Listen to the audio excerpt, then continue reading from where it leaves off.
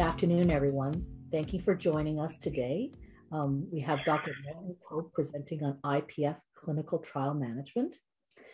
Dr. Kolb is the Moran Campbell Chair and Professor in Respirology Medicine and Director of the Division of Respirology at McMaster University. His major research interests is fibrotic lung disease, with a particular interest in the role of growth factors and matrix abnormalities in disease progression. He leads activities in biomarker development for lung fibrosis and is a principal investigator and steering committee member in numerous ILD clinical trials. Dr. Kolb has authored over 130 peer-reviewed publications on different basic science and clinical topics. He is the chief editor of the European Respirology Journal for 2018 to 2023. Dr. Kolb is also a member of the Canadian Pulmonary Fibrosis Foundation Medical Advisory Board, and he was recently named chair of the Jack Aldi Boehringer Chair in interstitial lung disease. So Dr. Martin Kolb, thank you for joining us today.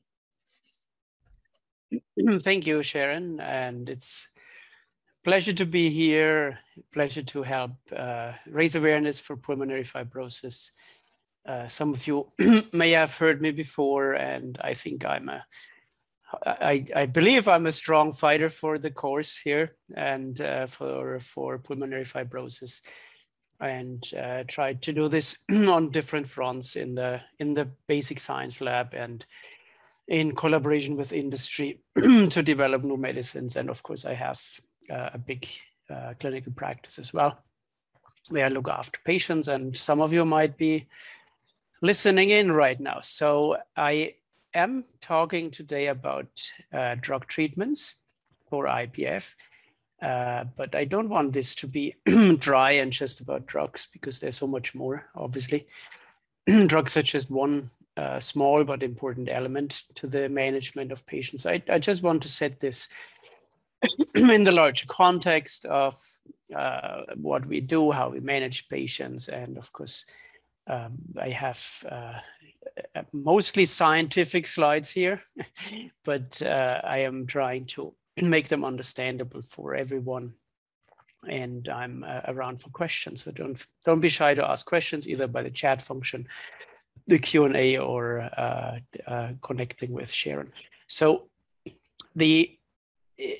I just want to share a patient story here, and I'm sure that you have had similar stories that you heard of, or you may have feel some of the same thing. Gentleman that I saw about 3 years ago, man who had shortness of breath on strenuous exertion, had a bit cough, no other symptoms really. And then he had these crackly sounds on the chest that we hear, normal blood pressure, heart rate. So he was otherwise pretty healthy, really just a bit reflux, acid reflux. And his breathing test showed that the lungs were a bit smaller than they should be. And I always show these pictures to my patients who know me. And I tell them what is fibrosis here. And you will probably have seen CT scans. And we look at normal lung tissue looking like this here, which is kind of these darkish gray. And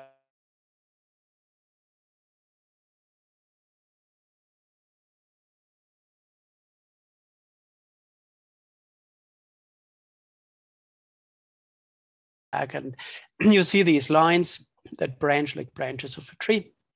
Those are blood vessels, air tubes. And you see how these things get smaller and smaller when you come to the outside. Now, here are some spots where this pattern is disturbed. So you see much more thickened stuff here at the outside. This is what we call reticulation. And this is where we have some scar tissue. Now, this gentleman was offered to get a biopsy done, but he didn't feel much. He wasn't too fond of someone taking a piece of his lungs, which is fair enough. And we kept observing him, but he got worse over 2 years. Again, the patients of your caregivers may have experienced similar things from your own experience. And he was worse with his exertion level. So, and the dry cough was pretty much unchanged. And now what he has in those 2 years, the breathing volume in his lungs dropped by about 440 milliliters. So that's about a pint of air if you look in the volumes. And his CT scan now shows that these thick lines at the outside of the lungs are more extensive. And this is including some spots that we describe as honeycombing and traction bronchiectasis. So this is a relatively typical picture for someone with IPF. I always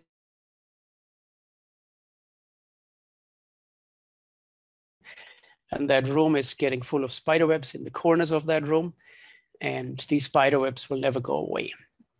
The more dense these spider webs will get, and the more they will invade into this room, the smaller will be the space where you can walk in. And this is literally what you would have as breathing volume. And this is what we measure with this magic vital capacity, which is basically when we ask a patient to take a deep breath as much as they can and then breathe it all out as quickly as they can.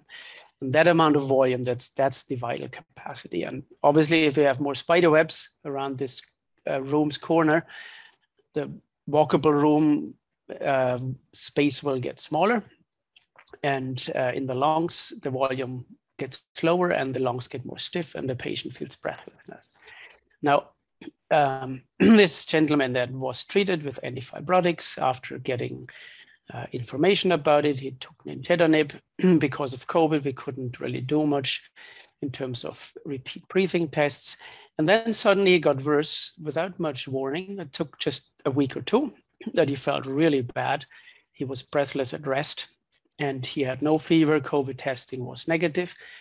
And what you can see here now in these CT scans is that the scarring is still here. And now you see these spots that have a hazy texture, right? So it's not as dark gray as here. It's not as bright white as these thick lines. It's kind of this haziness. And this is what we call ground glass opacity. So this poor gentleman had developed a flare and acute exacerbation. And about 2 weeks later, you see how this involved the whole lungs of this man. And unfortunately, he passed away. So this is one of the things that you fear as a patient that you don't like. Of course, when the lungs shrink progressively, your volumes that you can breathe go down. And then you have these events that are called exacerbations, which we always tell you to let us know as soon as you feel bad, right?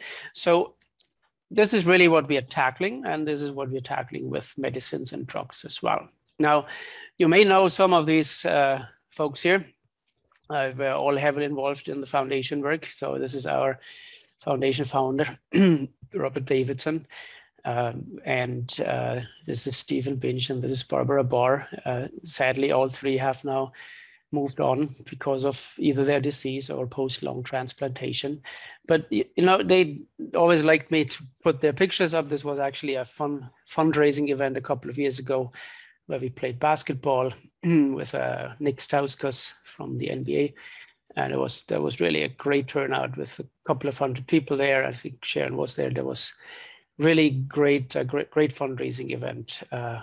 Sadly, we can't do that right now with COVID, but happy to do it again. So anyway, so I just want to put a few of the questions that you may have into these phases. And obviously, if you read about it, and I do this every time I get a new patient, you read this 50-50 chance of dying within 3 to 4 years. Yeah, so this is obviously not a very nice piece of information. And so you want to make sure that the doctors show that you have this disease so that you can plan accordingly.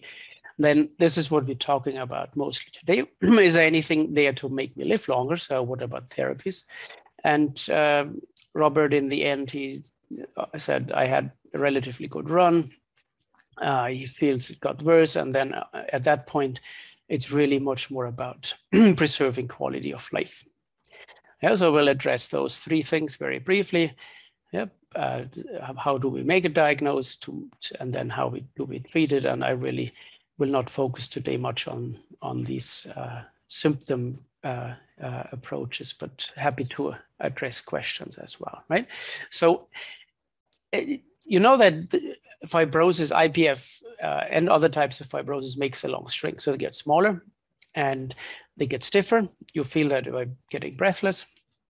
And we can measure that by measuring the amount of air that you can breathe in and out. And we have heard about these really bad episodes of acute exacerbations.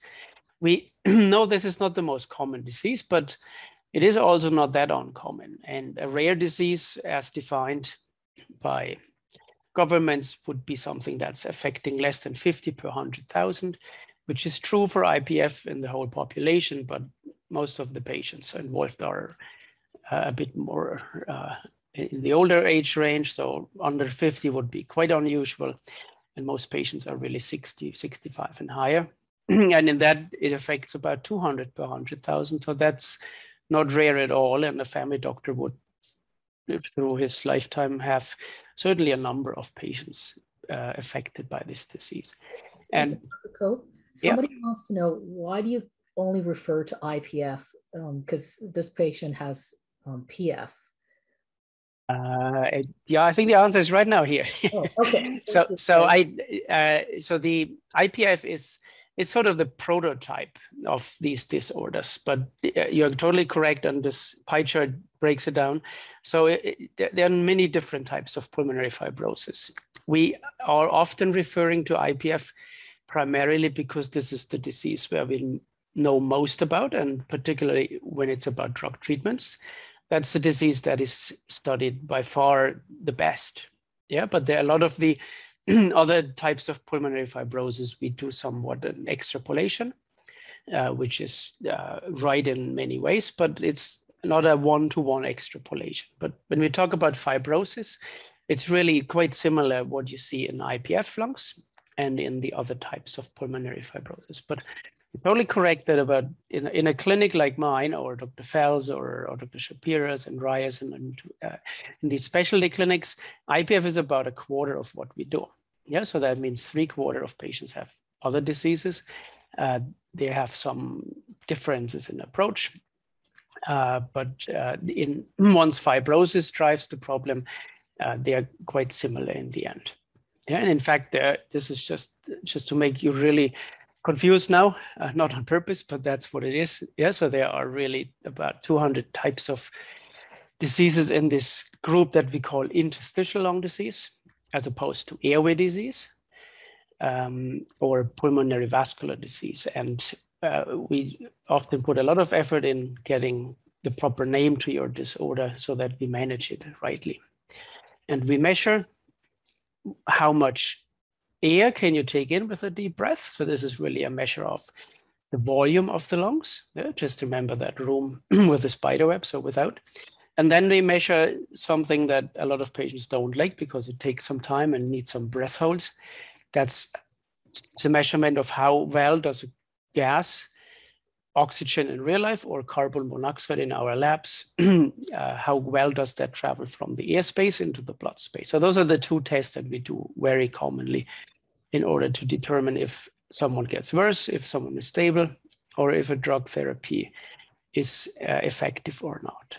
And we looked at these pictures. So I always spend a lot of time with my patients, look at these pictures, and you see again these areas of spiderweb formations or reticulation with these honeycomb-like areas. Yeah. So, and a lot of healthy lung tissue is also present. So this is why there's still a good amount of activity left. And of course, Steve had this question at the very beginning. He actually lived for longer than his 3 to 4 years, but he had the same question at the beginning. And on average, these numbers are still true. These numbers are all from a time prior to the first approval of drugs for lung fibrosis. We're currently updating this study, but I also tell my patients this applies to a whole group of patients. It's helpful for someone like me or someone like Sharon, and the average time that someone lives with this disease is in fact in that low range. but it is never possible to extrapolate that to a person, because one person could easily live 10, 15 years and longer with it, and some other individuals have a very rapid decline and live much shorter. Yeah, and they come much later into a clinical practice. Yeah, so don't overread these numbers, and because they don't mean anything for an individual that reads it. Yeah, but of course that brings IPF really quite similar to what we know about cancer. And I don't want to make you afraid of this, but of course this is a slide that we often use when we speak to politicians or policymakers who don't know much about disease like pulmonary fibrosis. And they should really know that this is not any different than cancer in the survival. So every politician would know about colon cancer and breast cancer, kidney cancer, but they would always be super surprised when I say, well, this disease is worse than cancer. I mean, there are some cancers, of course, that are even worse than IPF, but that's a slide that we use a lot to provide awareness. So basically it says, yes, we need drugs. Yes, we need therapies. Yes, we need to do clinical trials. This is what I'm going to focus on now for a little while. So what about therapies?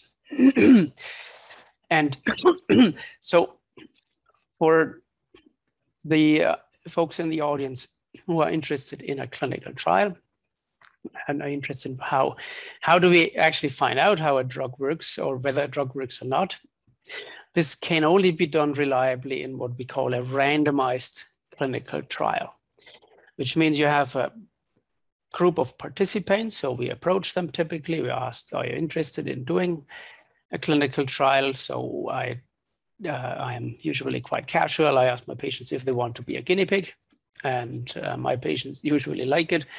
Of course, those are high-level guinea pigs, and there's much more safety checks in our clinical trial world. But essentially, a group of volunteers, participants with a disease, is assigned to an intervention group.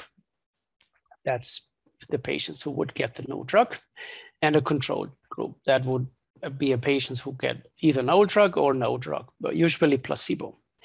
And then in the end, you compare the outcomes. So ideally, in that intervention group with a no drug, you will have more smiley faces here than in the placebo group, which means that this intervention is better than the placebo. And that would be an outcome where a regulator, a government says, yes, you have proven that this works, and we approve this drug or in this intervention for therapy. Now, randomization is not done locally. So we usually, it's just a computer program that randomly assigns a patient to one group or the other. So no one really has any influence about this. And patients often ask that. Yeah, obviously, a patient in a trial would much more prefer to be on the drug arm than in the placebo arm. But this is all random and no one knows. Yeah, so a computer will tell a study site which group a patient is assigned to. And then the study site will not know about it because it's double blind, right? So basically, the patient doesn't know what they get, and the doctor and the study coordinator also don't know what they get. So this is what's called a double-blind, randomized clinical trial. So no one knows who gets what. And that's very important because obviously a patient who is volunteering for a clinical trial or a doctor who's conducting a clinical trial wants this new drug to work. And if you are starting with that expectation and you know you have the new drug as opposed to having a placebo, you will automatically feel better, right? Because you know you're doing something. And that is why these trials are always blinded. Now, it's not that blind, so it's not that no one checks. And I want the listeners to be sure that there are a lot of safety checkpoints all the time.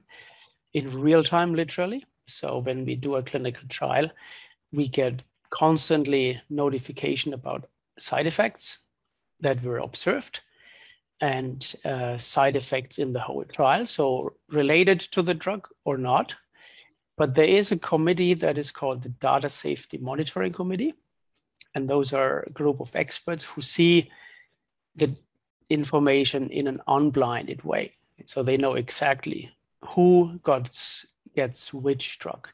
And they make sure that this intervention is safe for the patients. Once an intervention is unsafe, then this Data Safety Monitoring Committee has the power to recommend termination of this trial if they think this is too dangerous intervention. Yeah, so there are a lot of checkpoints that are done behind the scenes, because the most important thing about all these clinical trials is that the patients and volunteers in these trials have to be very safe. Okay, so these slides just give you a little bit of a hint of how complex it is. And this complexity and the duration that we need in order to test these new drugs is the reason why new drugs are always pretty expensive, because it costs a lot of money to do all this and to do all these investigations in a proper and safe way. So all these trials have caused us to find a so-called standard of care for IPF. This is another one of my patients, Gerard. He had IPF.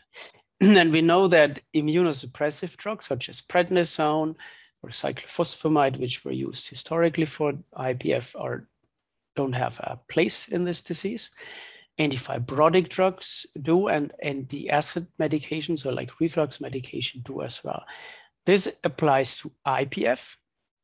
In other disorders that could cause pulmonary fibrosis, such as the person who asked the question to Sharon, steroids might well be useful at the beginning of the disease. Once the disease is more advanced, they may become less useful. Yeah, but there are distinctions between the types of pulmonary fibrosis that an individual has. So for IPF, it's a no to prednisone, at least higher doses. For other diseases, if you have hypersensitivity pneumonitis or rheumatoid arthritis or another autoimmune disease, then this is quite different. But the drug development that is currently pursued is really much more focused on the antifibrotics in all these conditions, not so much on the anti-inflammatories. And here you see why we talk about IPF so much, because the last 20, 25 years really were characterized by studying IPF. And these circles just reflect how sizable a clinical trial is. So these big circles are about 800 patients, and smallest circles are between 150 and 250, 300 patients. You see how many studies were done and how many patients were really studied over the last 25 years in this field. And this is how we learned about this disease so much. One thing we learned is that we should find it, if we can, early, and we should intervene early, because you will not regain lost lung function, right? So once your lungs are shrinking, you don't get them bigger again. So the best you can do with current medicines is just stop it from getting worse at the point when you begin.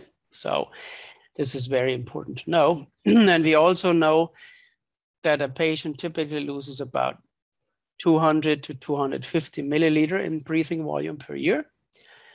You remember the patient story I shared at the beginning. That gentleman lost about 500, so about a pint in 2 years. So this is exactly what the disease does. If you get older and you don't have the disease, you lose much less. You just lose about a shot glass worth of volume per year. Yeah, so a shot glass versus a half a pint, that's quite a difference if you do this year by year. So this is really where our drug development aims at. Yeah, so this is the primary outcome for all these clinical trials. And these trials that I showed you have led to this treatment recommendation, which is an international grouping, American Thoracic Society, European, Japanese, and this Latin American. So they all agreed that you should consider treatment with nintedanib, pirfenidone, and anti-reflux medication in a good number of patients. Some of these drugs were tested and were found to be either dangerous or not useful. And obviously, oxygen and lung transplantation is something that, so lung transplantation for a selected few, and oxygen is common sense that this helps someone. And so reflux medication was not tested in a randomized clinical trial, but from big centers like this one in San Francisco or others, we have learned that patients who are on reflux medication have less often these acute flares, these acute exacerbations, and may live longer. So that's why a lot of patients would be on anti-reflux medication. You may ask, why didn't this get tested the same way as the other drugs? Simple answer, because they're way too cheap, these drugs. So a month supply of a pantoprazole or something, that's just $20, $30. And of course, one of these trials that I'm going to show you will cost about 100 million, one of them. Yeah, so if you can't really make any money as a company, you would likely not invest that much into it. So only governments could finance these studies. Yeah, that's why this was not really tested. And those are the slopes of curves that we are looking at in this field. So those are basically the volume that you lose in 1 year here, so 52 weeks.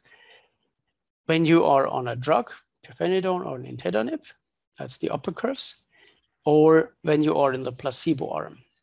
And you see that about 200, 300 milliliter is what you lose per year when you are in a placebo arm, so you don't get a drug. If you get pirfenidone or nintedanib, you lose about half of it. And you still lose something, but it's not as quick. And obviously, there is only so much you can lose until the lungs stop functioning. Then we would, of course, assume that you live longer when you take these medicines. And that's why we really recommend taking them as long as you tolerate them. Pirfenidone is a small molecule, a small chemical molecule that is easily packaged into a pill. And what this drug does, it is interferes with cells called fibroblasts. These fibroblasts are the cells that make scar tissue in the body.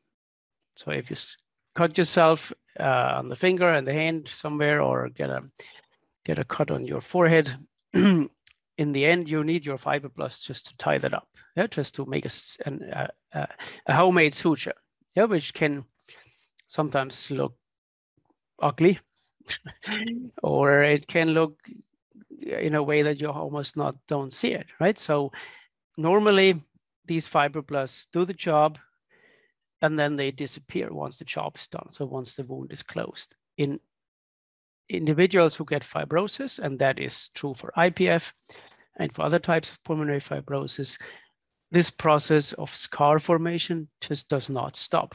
So these fibroblasts keep doing what they are taught to do, but they don't stop. That's what they also usually taught to do, but in the disease, they don't do it. And this is where drugs like pirfenidone, so they make them stop doing it. And the pirfenidone studies clearly have shown that when you reduce this loss of lung shrinking, you improve mortality. Yeah, so you live longer if someone stops your lung function to shrink. So this is very important, because regulators like Health Canada or the FDA, they want, of course, before they approve a new drug, they want to know, so do you just change a number, which is one thing that you can do with statistics, but does that mean anything to a patient? right? Because they will always tell us, yes, your drug intervention doesn't make a patient feel much better. Yeah, in fact, some feel worse because they have side effects. So the regulators will ask us, does that patient at least live longer? And this is what is shown in this graph here. So yes, we know now if we affect that one number, we affect mortality on average. And what governments also want to know is, with your intervention, do you do something to hospitalizations?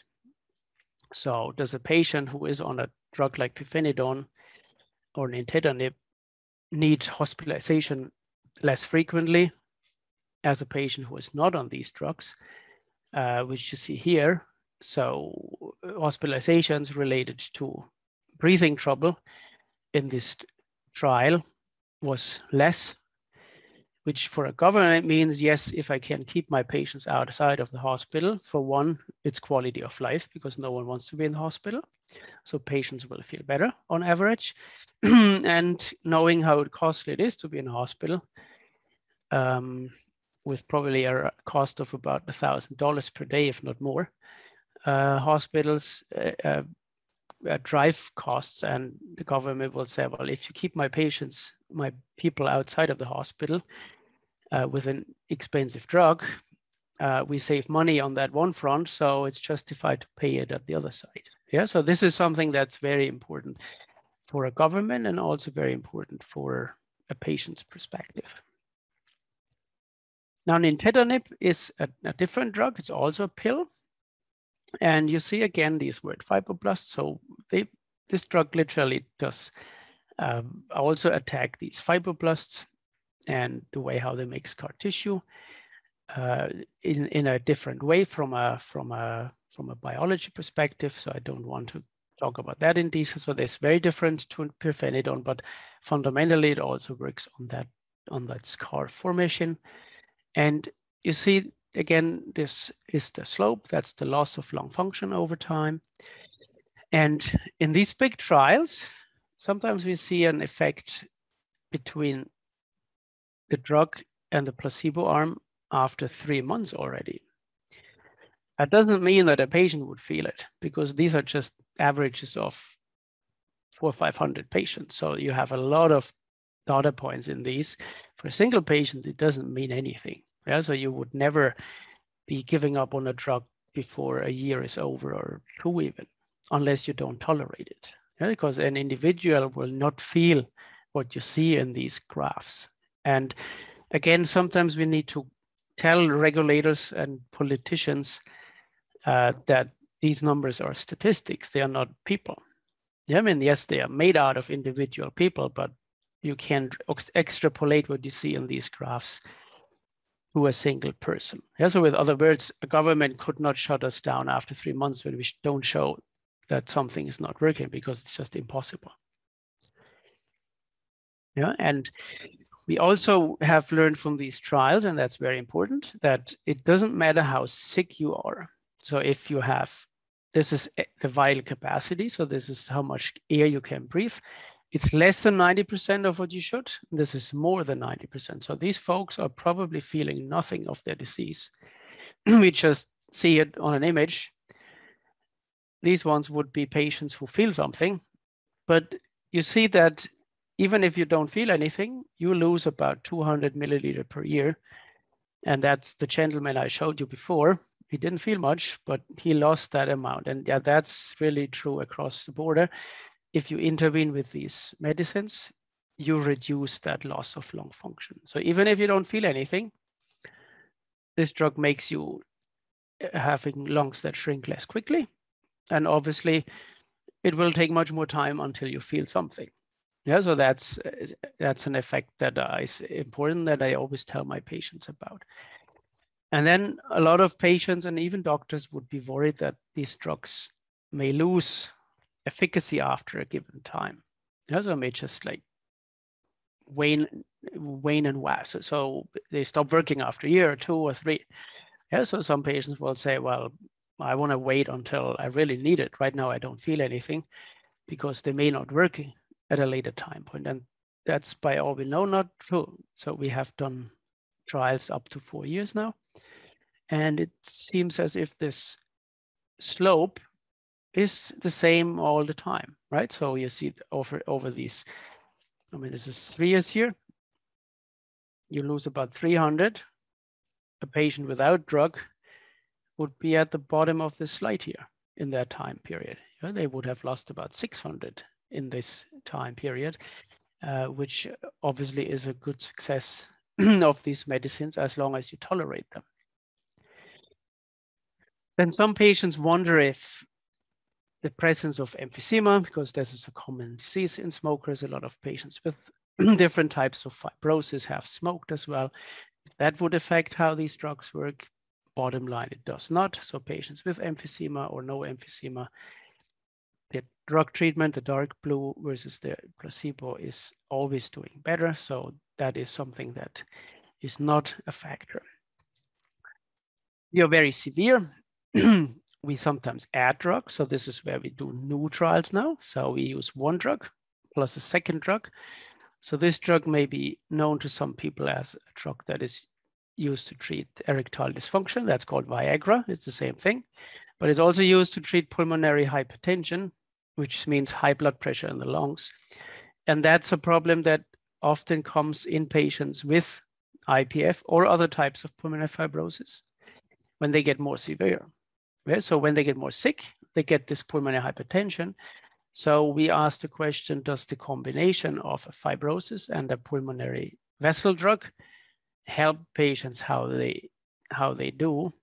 And it actually is a combination that is well tolerated by the patients.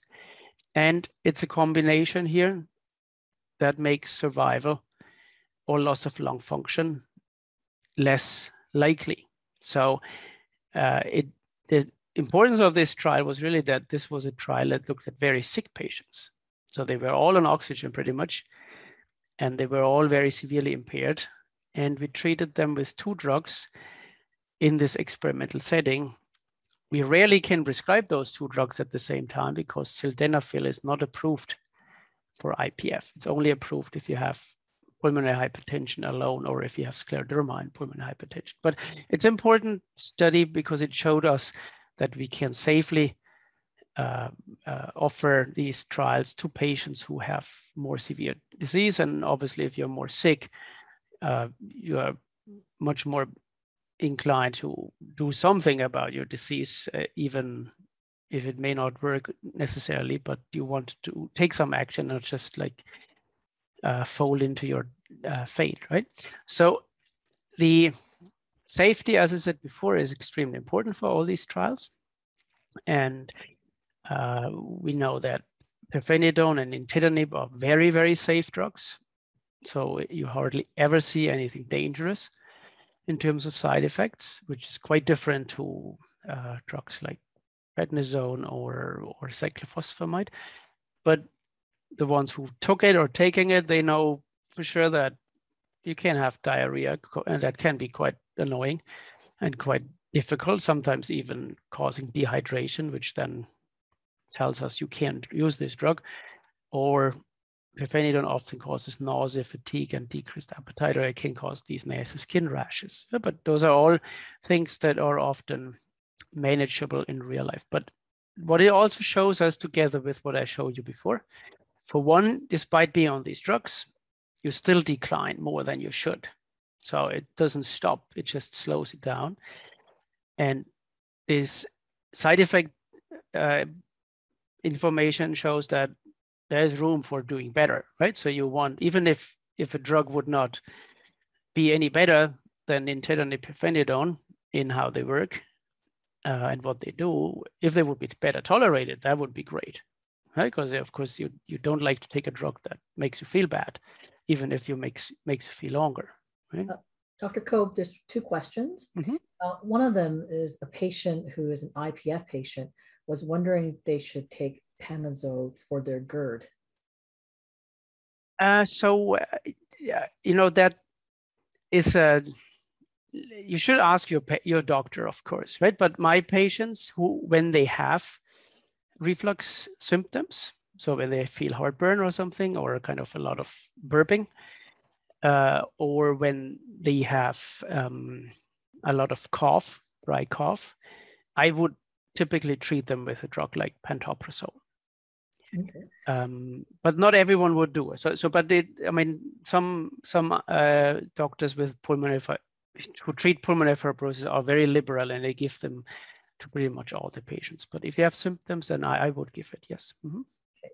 And the second question, Dr. Kolb, is that you're talking about the drug nintedanib, and apparently right now it's been approved for all pulmonary fibrosis patients. Mm-hmm. But why is it that only the folks that are IPF can get coverage for it and the rest can't? Mm-hmm.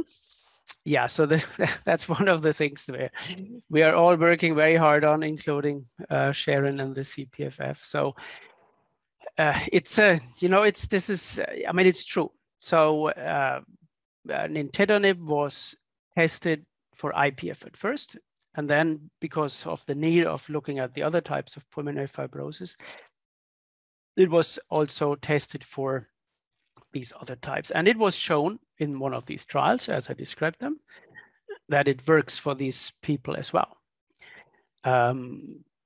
Other drugs may have their place in other diseases at the beginning, but once they are behaving like IPF, like one of the patients I showed you, these drugs work. Now, Health Canada has approved nintedanib for this indication about 1.5 years ago.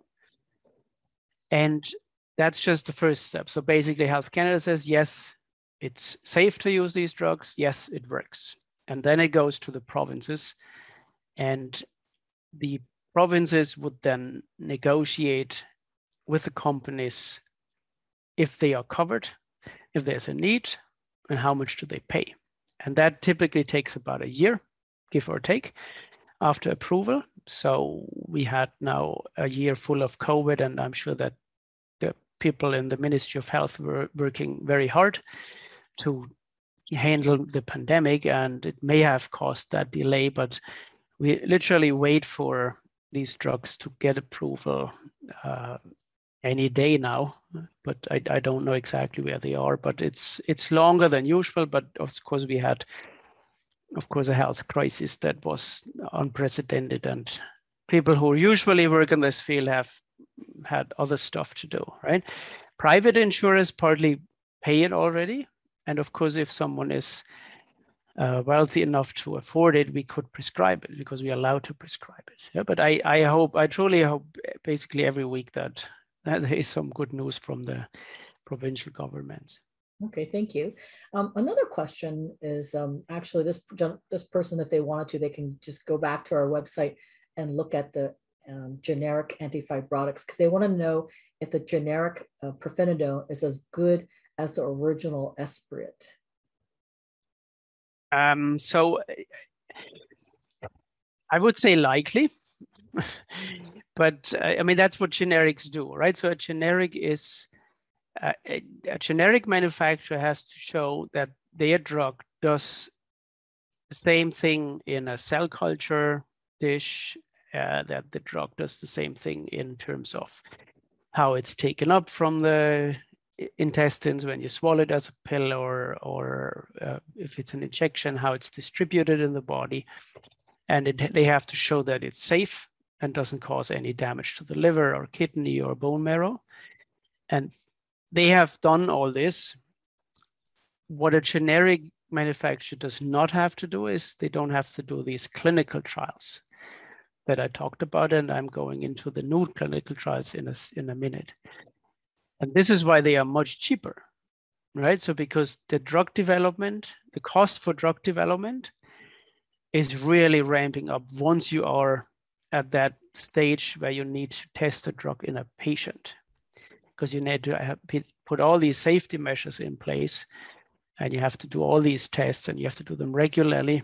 So this is immensely costly. So all these trials that I showed you, say this inspiration, this impulses trial, or the in-stage trial, or the ascent trial, each of these trials easily cost about $100 million just to do it. Yeah, so they're hugely costly, these trials. the generic manufacturer, they don't have the cost. So they just do the inexpensive tests. And yes, they have usually good quality products, which are likely working as good as the brand name, but they save money at other fronts. And if it were just about generic manufacturers, we would not have a new drug at all, because they piggyback basically on what others have done and have invested in.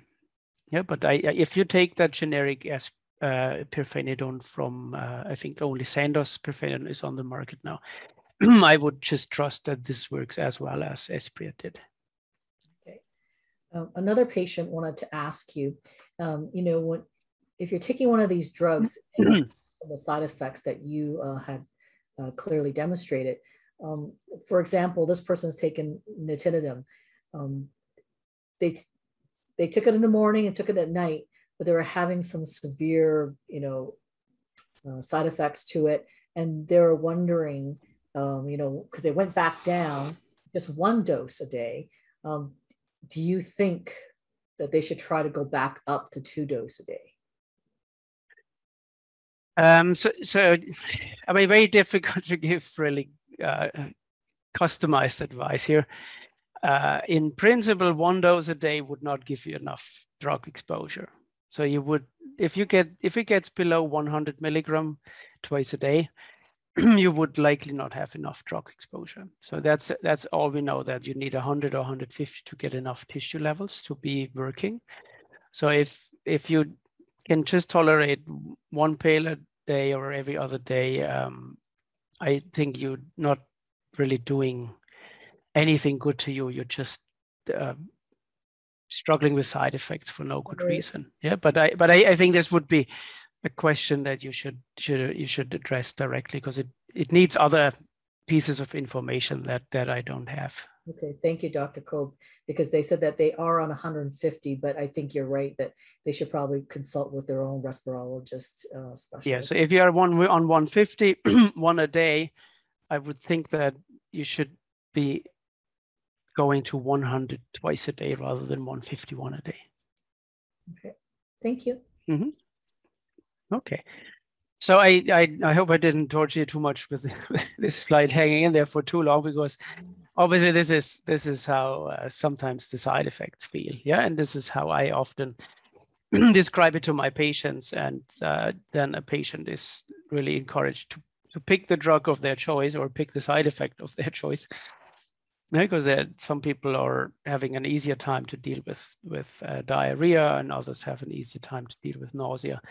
And you can address that through lifestyle changes and of course Gravol and Imodium and stuff like that. Yeah, but it's often a patient preference. Now, we clearly have learned that patients want these drugs. Doctors are sometimes a bit hesitant. I use this slide a lot to convince doctors that, well, if it doesn't matter what you want, I have shown you that they work in patients with mild disease. And if you survey patients with this disease, they said, yes, I want to try these drugs. Yeah, at least the majority wants to try these drugs. It's not at all that I'm a drug pusher. I will never agree to that statement, but I would want a patient to get access to drugs that are approved, that we know work, and they should know about the side effects and the risks of taking a drug, and then a decision about starting treatment or not is, I think, always made together. I mean, the doctor and the patient together would be the best position to make a decision about starting a drug or not. Now, this is now looking really complicated, and I promise you it is complicated, because this is literally showing you how scar formation works on the microscopic levels.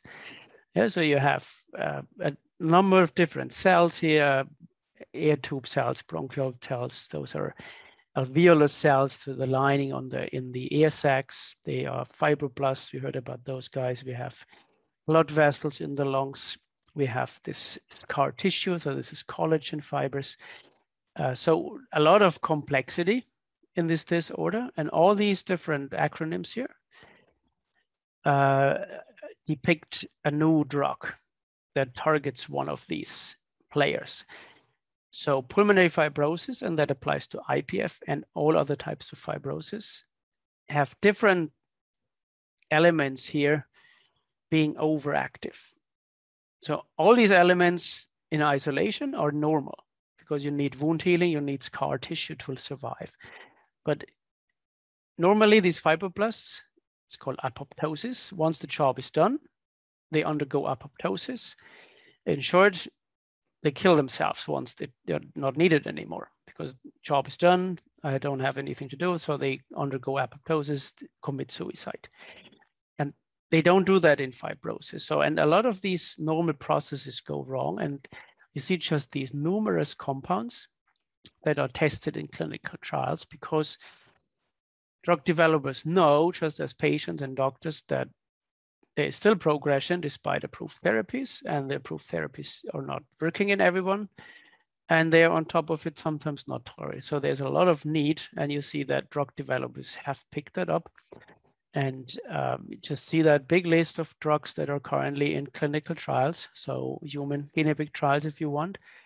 Yeah, in phase 2 or 3 clinical trials. So those are the larger trials between 40 to 800 patients. Yeah, so a lot of these different compounds are currently in clinical development, and you may ask, are they available for patients in Canada? And would they be promising or not? So in the last little while, there were a lot of failures, like all the time. So for instance, it was tested if antibiotics, Septra, that's called cotrimoxazole, work in patients with IPF, and it wasn't really very convincing that they work. There's a marginal difference between them, but it didn't really work well. So this was a negative clinical trial. Then there's another one with Septra or doxycycline. That was a negative clinical trial. And there is now a number of trials that were a bit more promising. So this was a company done by a company called Galapagos. It's called an autotaxin inhibitor. This is another one of these molecules that are involved in this fibroblast activity. So this trial was very promising to a degree that they did a huge clinical trial with aiming for about 1,600 patients. So a tremendously big trial. Just to give you a flavor, my cost estimate for that trial is easily $150 million to conduct it. And that trial was stopped in the meantime because of likely a safety concern. So one of these safety checkpoints that I told you about, the Data Safety Monitoring Committee, has probably seen a signal that looked like patients might be at risk. And the faintest signal here is usually causing one of these trials to get stopped. So there's nothing really public as beyond what I've just said. So no one knows exactly what happened here, but it is to the credit of the company here. They listened to the safety check and they stopped the trial immediately, and they now analyze what was there anything wrong with this compound or with the target, or what? I mean, so really just to put safety of patients above anything else. And another trial, it's called Pentraxin. This is an infusion that was also published already. And again, I was a promising clinical trial. And this trial is now recruiting subjects as well as they recruit them in Canada. Another study, that molecule targets connective tissue growth factor. Again, this is a factor that is in the lungs that would stimulate fibroblasts to make more scar tissue. Also got these slopes. Yeah, so this is a good slope. This is the drug, this is the placebo. So that's a trial that we would call promising. So it needs a bigger trial. So this was a trial of maybe 100, 120 patients, give or take. Yeah, so yeah, exactly 101. So now we need a bigger trial with about 400 or 500 patients at least to show if it works or not.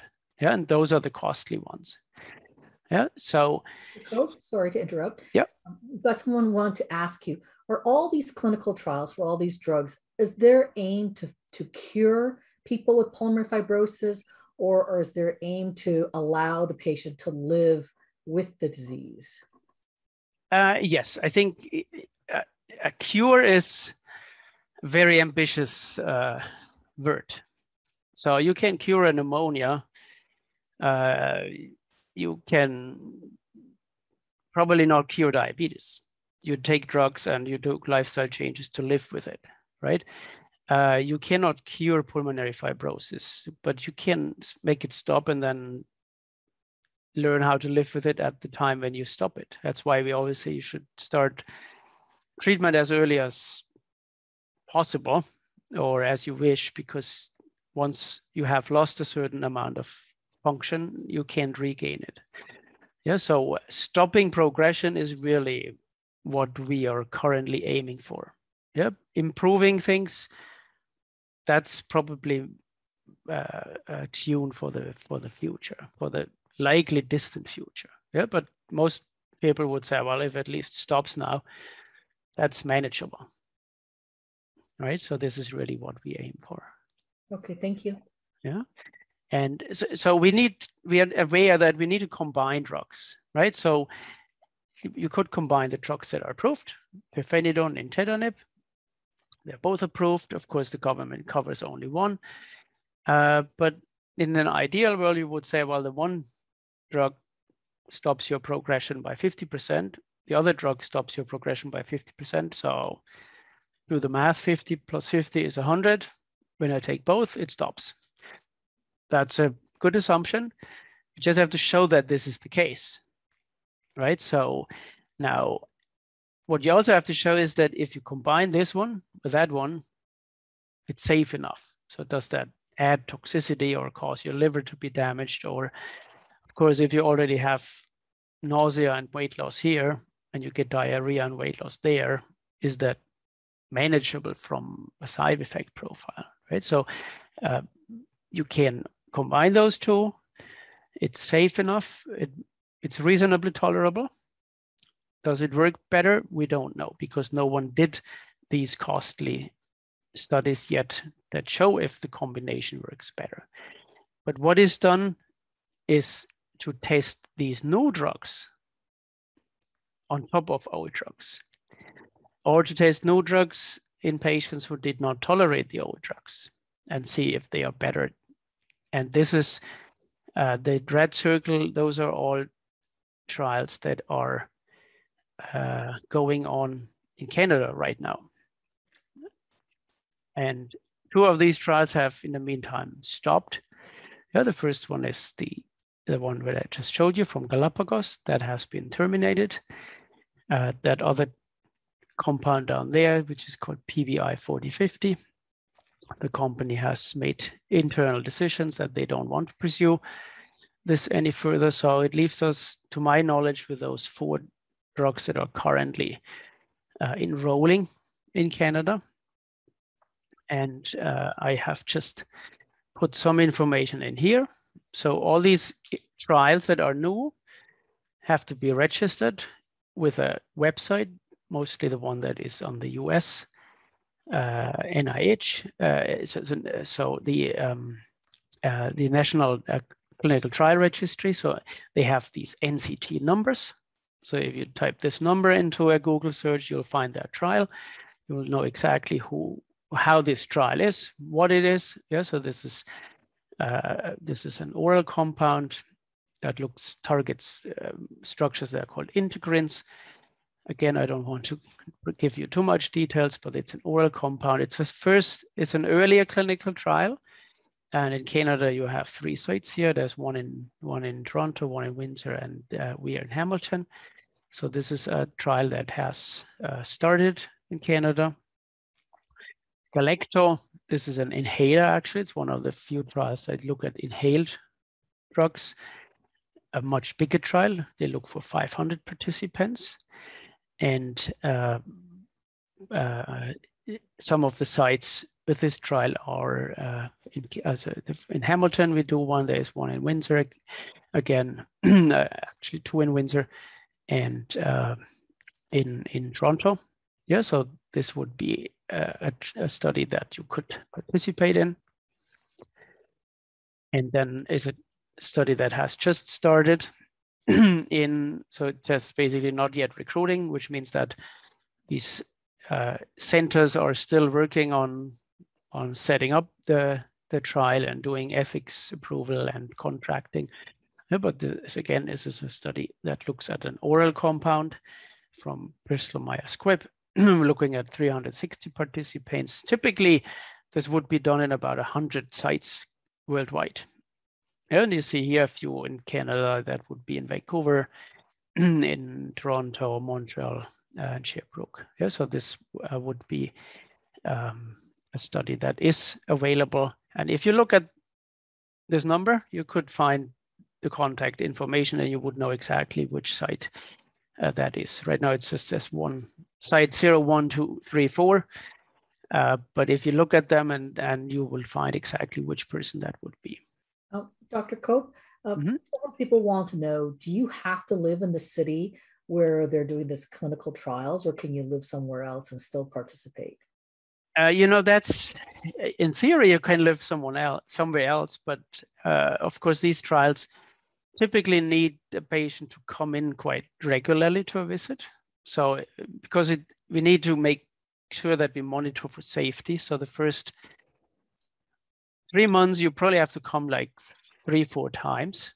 Yeah, at the beginning, after 2 weeks, after 4 weeks, after 8 weeks, and then after every 3 months for a year's time. So often when you live too far away, it's probably not feasible. So let's say if you are in North Bay and you want to do a study in Toronto, it's probably doable. Yeah. So if you're used to like using the travel grants for getting medical care already, so often trials would be able to even reimburse for that travel.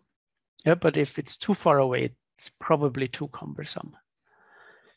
Okay, Dr. Kolb, someone is also asking, they've been part of a clinical trial before, but why was it that the drug would come out first in either Europe or in the US, but not in Canada? Very simple, that the bigger markets for a drug company, or the biggest market is the US usually, where they make the most revenue. And Europe is obviously much bigger than Canada, and they have a pan-European drug approval, which covers, of course, a big population. So knowing how much paperwork is required for a regulatory agency to approve a drug and test and look at all this evidence, and they look at it into the nitty-gritty details, way beyond what is published in the scientific literature. Of course, the companies focus first on those bigger regulatory areas, and then they would go to the smaller ones. Canada is typically relatively quick in getting attention because we have a robust healthcare system, and Canada. So Health Canada is often not that far behind. In fact, pirfenidone was approved in Canada way ahead of the United States, and almost in sync with the European Medicines Agency. Yeah, but mostly that's the reason why drugs are typically available earlier in the US than in Canada. Yeah, but at the beginning of using Esbriet for patients with lung fibrosis, we had the interesting happening that a lot of patients from the US traveled north of the border to get drugs that they couldn't get in the United States. So sometimes happens the other way around too. But that's pretty much the reason for it. Dr. Kolb, someone also wanted to know, why would they come out with a generic fibrotic? Why doesn't the original company that created the drug, why don't they just lower the price after they've recuperated their research costs? So how do I answer that in a diplomatic way now? You would think that's common sense, and companies would usually do that. Yeah, because as I said, the price of most of these drugs, not all, but most of the drugs, is not because of what a single pill costs and the cost of making it and distributing it. The price is really because you have to do all these trials. Patent protection is there to give someone, a company that does all this research work, a couple of years protected time to sell their drugs in a monopoly situation, just to make back some of the investment. That's absolutely fair. That's like with anything where you have a patent on. Now, Canada is, in my view, to some degree, unfortunately, favoring generics in all areas of medicine because of the cost. And I think in Quebec, if I'm not mistaken, for instance, once a generic is out on the market, the brand and manufacturer is out. They just don't, they can't even, they're not allowed to lower the price because the system wants generics to be in the market because they are cheaper. From a government perspective, of course, I'd see the rationale because it's less costly. But you were wondering why Health Canada is later than the FDA. Of course, companies know that the environment is not necessarily in favor of these novel brand name drugs. And so it's, for a company's perspective, not the most fertile ground to get some of the revenue that they invested in. So I think it's a very complex question. Yeah. So in regards to Esbriet, obviously the company was willing to reduce the price, but something in the interaction between government and the company did not allow them to do it. Yeah, but they would have been very willing, and we talked to them to come down and match the price, but something did not allow that to happen. So I hope that was diplomatic enough, but. Okay, thank you, Dr. Kolb. Okay, so I'm pretty much at the end here. So there is another one, and yes, people who were on Esbriet know that Roche makes Esbriet, and they are still committed to this field. They have a lot of brilliant, good scientists in there, a very committed group of people in the Inspiration Program, and of course they were all taken by surprise that they couldn't do what I just said. But they bought the rights to this new medication, which is an infusion, and this is currently tested in patients with IPF. Yeah, so that's one of the trials where I said the smaller trial was promising. So they do a big one now. It's almost 660 patients that they aim to recruit. Takes a little longer to set this trial up because you need to have ability to make an infusion, which adds some complexity to a clinical trial.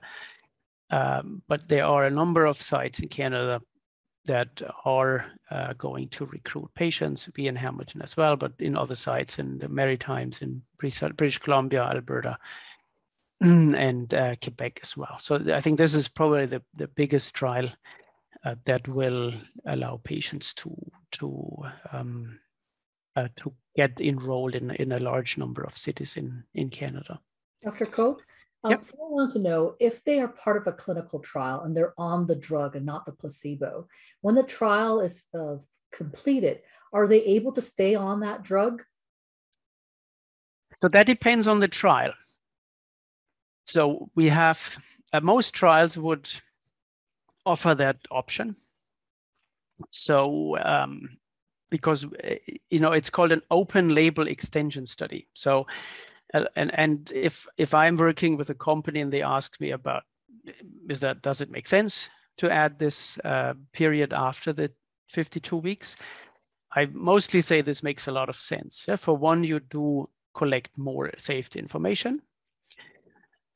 you will have a chance to see how does a patient do that was on placebo for a year and now is on the drug. So if their slope of lung function changes after being on the real drug, that's an important signal for efficacy. It basically tells you, yes, this really works. And of course, patients are much more inclined to join such a trial because they know even if they got placebo for a year, after 1 year, they get the real drug. And if that real drug is approved eventually, in all cases that I have seen so far, the patients who were in the trials were on this drug until the government reimburses it. So I think that most of these trials are offering this extension. Of course, if it does not work, if a trial is negative, then it would stop at some point. Yeah, but then of course you don't want to take something that doesn't work. Yeah. Dr. Kolb, someone wanted to know if you can maybe share a little bit more on the Roche clinical trial, the STARSCAPE. Yeah, so this is as I said, it's a big trial. This compound is called pentraxin. It's actually in other words, it's called serum amyloid P. That's a molecule that our liver makes. So it's in a way an endogenous. So it's a if you want, it's a natural medicine because the body makes this stuff. And we know that patients with fibrosis, not only IPF, but other types of fibrosis, may not have enough of this stuff. Yeah, so the assumption is that this molecule is one of these checkpoints that tell scar-forming cells, fibroblasts, that they should stop. And if you don't have this checkpoint and you get disease because they don't stop, then you just give more of this checkpoint and then it stops. That's the thinking. I mean, it's a bit simplified, but that's roughly what it is. Yeah. So in a way, if you want, this is maybe not true natural medicine, but in a way, it's sort of more natural than the others. And as I said, the tricky element to this trial is that you need an infusion every 3 weeks, I believe. So the question before about can you go to these trials if you live more remote, that might make it very difficult when you have to travel too far for an infusion every 3 weeks. But there are a number of these sites that are currently active. If it says not yet recruiting, that really just means they are still in the process of setting it up with paperwork and setting up the pharmacy. So, you can imagine that this is quite complex. Okay? Because for an infusion, you need to make sure that this blinding is guaranteed, right? So you need to prepare often in the local pharmacy the infusion. So that person obviously is not truly blinded because they know what they mix in. And then he has to be packaged in tinfoil or whatever that no one sees what it is in there. And even the tubing that in an infusion typically is transparent. So you need to have the same kind of colored liquid that goes through this tubing when you get placebo versus the real trial. So it just, when it says not yet recruiting, it just means that these sites are still sort of in the process of being set up, but usually they all have a list of patients who are interested and they would contact them. That's what we do. If you have interest in getting enrolled in any of these trials, you can also get to me through Sharon and I can try and help you. Thank you, Dr. Kolb. Yeah, so I think I'm pretty much at the end. So that's the 5th of the trials that will be recruiting patients in Canada. Yeah, so there's only one site so far. Because this is brand new. I think that's the first patient in this trial will be randomized this week in the United States. So this is something very new. It's an oral compound as well, and I'm actually coordinating this trial on a global level. Yeah, so there will be a few more sites coming to Canada, hopefully. Yeah, but so really those are the things that I wanted to share with you today about drug therapy, about the existing drugs and how to use them, how to manage them. I hope I was able to explain a little bit why these drugs are so costly. Yeah, so that this is not a rip-off that the pharmaceutical companies want to make. It's really, this is just how much it costs to test these compounds, and if you don't offer an incentive to a drug developer, of course they would not invest resources in creating new medicines, which we need so dearly, right? So, Dr. Pope, someone wanted to know, because they have PF related to rheumatoid arthritis, they're taking a drug called Rituxan, and they're wondering, should they go on pirfenidone or nintedanib as you had presented? So, yeah, so rheumatoid arthritis is in our grouping a disease is called an autoimmune disease. So there is a bit of an autoimmunity problem that starts a rheumatoid arthritis. So if you have that, you know how kind of your joints just flare up, are angry, painful, swollen, right? So there's a lot of inflammation and bad action going on. And if you treat this with anti-inflammation drugs, such as prednisone or rituximab, that could subside. But if you have long involvement with this, at some point, this inflammation is getting less important and scarring or fibrosis is getting more important. Now, this is not a sudden switch that next week you start to be fibrotic and last week you were inflammatory. It's a very gradual process. So in lots of situations, rituximab might be a very good choice because inflammation is a major element of why someone feels bad. At some point, antifibrosis medication might be a better choice. In a lot of patients, it would actually be an overlap.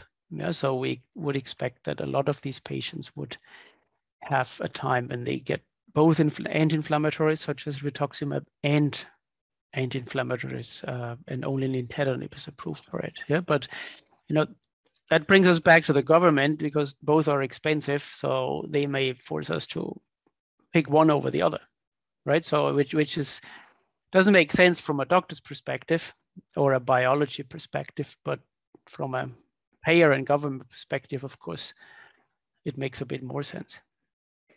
Dr. Kolb, someone wanted to know, like, if they were interested in being part of the clinical studies, is it up to the respirologist to make that recommendation? How do they look them up, and how do they say, I would like to be part of that or be considered? No, you can. I mean, you know, we would welcome anyone who is a reasonably travel distance to us to come and approach us, and so would any other site. Yeah, so we have, I mean, a lot of the people who are on the CPFF Medical Advisory Board are typically involved in clinical trials at a larger scale. So Dr. Ryerson, Dr. Fell, Johansson, Shapira, myself, and Dr. Asayak and Mangana and Morissette in Quebec, or Dr. Contin, Sherbrooke. So, I mean, they are all on our advisory board.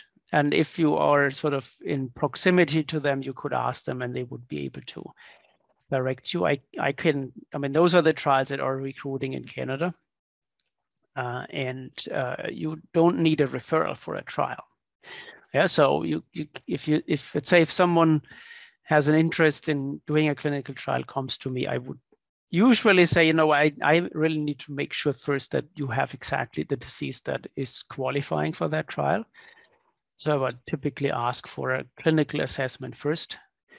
For that, I need a referral, but there would be no respirologist who would be objecting to someone who wants to be in a clinical trial. So, you know, we had quite a few, you know, Barbara Barr, who you may will well know, right, from the foundation. She worked for years with Endless Power for the foundation. She was living in the Toronto area, but we did a clinical trial that was not done in Toronto. So she traveled from Toronto to Hamilton all the time to get into this clinical trial. Yeah, so this is something where you find that the Canadian fibrosis doctors are very well connected and collaborative. Dr. Kolb, someone want to know, what is Sjogren's disease? Can this be because of IPF? You mean Sjogren's disease? Sjogren's, yes, sorry. So Sjogren's disease is also one of these disorders that we put into this autoimmune box. So it's in a large sense a rheumatological disease. It affects the joints less frequently. It's often causing kind of drying out of the salivary glands and the tears. So patients with Sjogren's often have kind of very dry eyes, painful, they have dry mouth, and they can get fibrosis in the lungs. So, and that fibrosis can sometimes look like IPF, sometimes it looks very differently. And someone who has Sjogren's disease has also a bit of higher risk to get lymphomas. So it's not IPF, but it can develop into a degree where it behaves like IPF in regard to the lungs. And we would then also be able to treat it with antifibrosis medication, but often it would be treated with other drugs before, like anti-inflammatories. It typically would be mycophenolate or cyclophosphamide. Okay. Dr. Kolb, someone wanted to know, do these drugs affect males and females differently? The drugs, not really. So the diseases are sometimes more often found in men or women. Yeah? So IPF affects men more than women. Scleroderma affects women more than men. But the drugs would be very similar no matter what gender. Okay. All right. And all these clinical trials, they're looking for both men and women, correct? Yes, yes. So yeah, they're all men and women. Is there an age limit? Well, often, like when you get,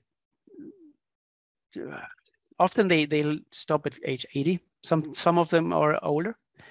Yeah, so it's just that these trials want to avoid that a patient is enrolled with a lot of comorbidities. Yeah, so if you have other diseases that affect older folks, that could be someone who does not tolerate a drug that well, or who has other problems that could interfere with the trial. But the typical age bracket would be between 18 and 80, sometimes older. But if these trial numbers that I put on here, they all say exactly what age group is targeted.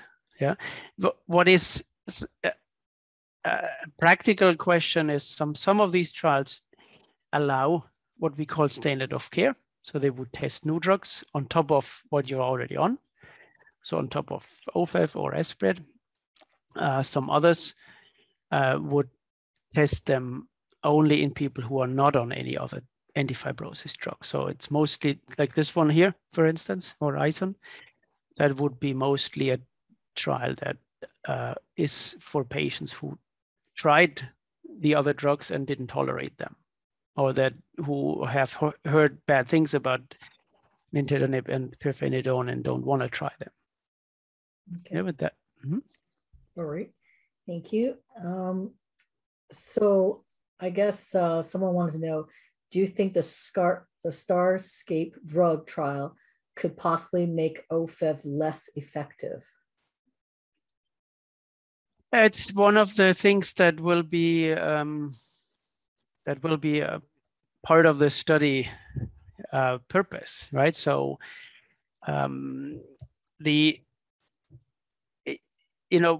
it's not very likely, because that's part of what the tests would do prior to a trial being that big. Yeah, that they already try to address those questions. And there's of course a scenario where you say, well, a new drug, so an investigational drug, does not go well with an existing drug. Yeah, and then you would say, well, it does not make sense to test this new drug then with the existing drug together. Yeah, because you may lose to find the signal.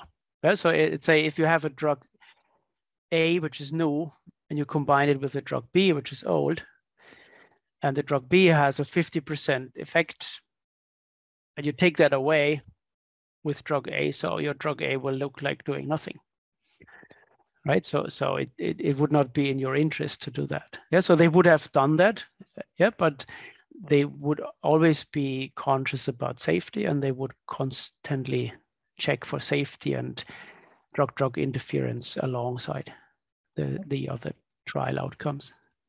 Thank you. I was going to ask my audience one more time. We're coming to the end of the hour. If anybody have any other questions, please post them in. Otherwise, I'm going to thank Dr. Kolb for his wonderful presentation and all the new clinical trials that are coming up, because it gives us a lot of hope and something to look forward to. So thank you very much. Yeah, no, I think it's there's a lot of activity, and I mean, as I heard before, one of the audience said that it's not only IPF. That's correct. Yeah, so some of these trials are either already looking for other types of pulmonary fibrosis, or they will be looking for other types of pulmonary fibrosis. Yeah, so this one, for instance, they do a trial as well for scleroderma associated pulmonary fibrosis, and some of these companies will look for diseases that have pulmonary fibrosis but not IPF. Yeah, so it's it's just a matter of time. I know I said that before, and yes, if you're a patient looking at a bad prognosis and a patient who is in trouble, for you it can never be fast enough, which is of course very unfortunate, but you can be assured that people try their best to do this as quickly as possible, but in the sake of safety, it always takes time, right? So you can't really sacrifice safety for the sake of speed. Okay. Thank you very much, Dr. Kolb. Really appreciate today.